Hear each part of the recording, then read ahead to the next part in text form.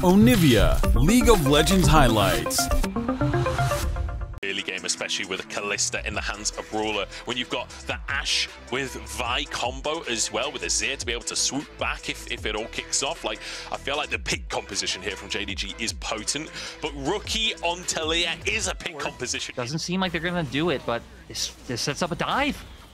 Shanji might get dived, but he did get the first CS of any top lane of this game. Got a second one as well. Cannon is there. Shanji is going to go down for first blood, and Missing walks away with it as well. Rookie and Yagao trading heavily in the mid lane as well. As Flandre still not a single CS. It's still going to be traded for a dive at the top side. Play with, and that'll start being more impactful, especially once we get neutral objectives spawning on the map, but junglers are running into each other. They certainly are. Aki versus Kanavi. Aki winning it out so far. Kanavi getting real low, and Shanji's here to help out as well. Kanavi, no flash after the dive, and it's a solo kill for Aki. Huge going over to Aki. I mean, it seems like Kanavi... The 2v1 lanes on both opposite sides of the map. Like, this used to happen every game, and like, I mean, my memory's no good for which season's which, but it's like season 4 or something, a long, long time ago. You see this all the time. Now we're back to that once again as Kanavi wants to set up a dive onto Shanji. The shield is there, but it's not going to be enough. Missing, happy to tank once again. So low, but he gets away with it. And let's remember, NIP... Finish this one off. Shanji has got back into that bottom side. I don't know if he can defend this tower or not. The minion wave should be cleared here. So Ruler can't finish the job, but it means Photic will finish off the first tower. Minutes. We're getting close to 6s, which is where JDG can really start proactively pushing into enemy jungle. Kanavi getting his now, but when Missing gets the Enchanted Crystal Arrow will really be where JDG's comp can start just slamming. And I think this is huge. They're going to completely deny this one. JDG might be able to turn it into an advantageous fight. They're going to try and TP coming on through. Aki flashes to safety. Chuo hooks in just to deny the engagers. Shanji is wanting Flandre on the bottom side of the fight. Rookie has moved in, has that wall available. Wait a second, Missing. Did he hit the blast cone there? Knockback comes on through. Shanji still zoning as Chuo gets low, and Aki has to dive in to save his support. Photic over the wall, but he can't really get any damage down. And Aki will fall. Flandre flashes the rocket. JDG just about get ahead. So we see NIP, they pick up the Drake, JDG able to get a kill off of it, and a little bit of pressure. This is looking a little bit like the mid game that TFs played against them, right? Just constantly poking and prodding your head into enemy jungle with the pryos that you have, stealing away those camps and just maintaining that pressure and gold lead. Seismic shove. It's not Kanavi picking, it's Kanavi getting picked. Nice flick back from Rookie and the follow-up from the rest of the team as well. NIP now with advantage on the map just as Drake comes up. This will be their second. Yeah, and they're look at Shanji looking for the angle. Flandre anticipates him. Photic's just getting onto the tower though. This is going to be a tier 1 taken for NIP, you'd expect, but the arrow lands, and it's an opportunity for Yagao to knock it out of the park. Aki on the front lines trying to protect his team. Shanji just ain't tanky enough, and Rookie doesn't have their damage, or does he? Finds one, Ruler gets out with his life, and Shanji's still going strong somehow. The shield comes on through, but Flandre dives into the back line. Aki gets the knock-up. Can they finish the Void Beast? The answer's no. Huge play by JDG. Missing. JDG find the angle. One an arrow onto Photic to start it off. Joel's here, Aki's here, but they're too late to contest. Drake for free. There is no available contest from JDG there, but then this arrow sets it up from Missing.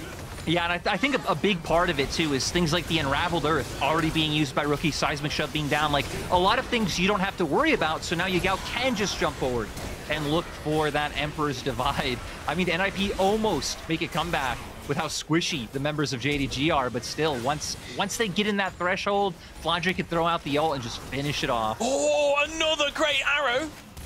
But he is on the tower, so I got a little overexcited on that one.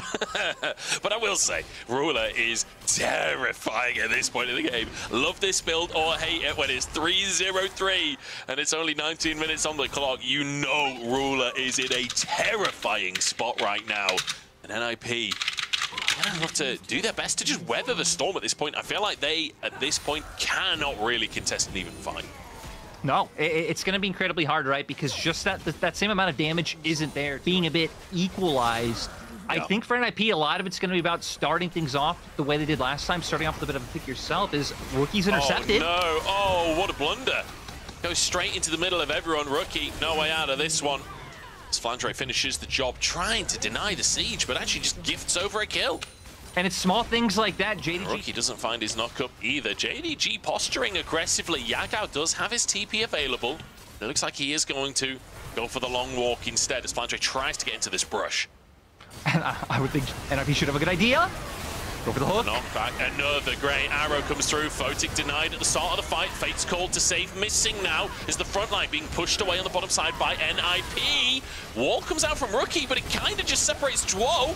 Knockup's coming on through, and Kanavi's caught out. The reset for Photic as Flandre keeps himself alive using his own ultimate, but 3 down, and JDG sent packing, missing next on the chopping block, and the Rocket finds his mark. Ruler doesn't get slowed. The cleanse actually misused there, and he will survive. Isn't there from off of what they've seen.